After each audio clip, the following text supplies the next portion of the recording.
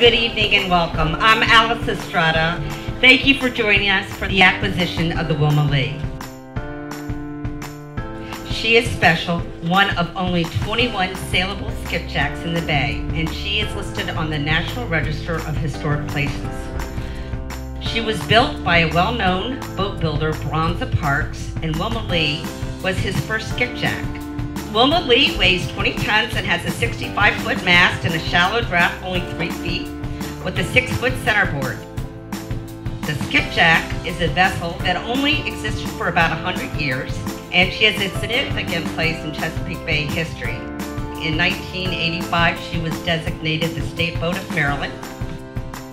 Thank you for joining us for this milestone event for the museum.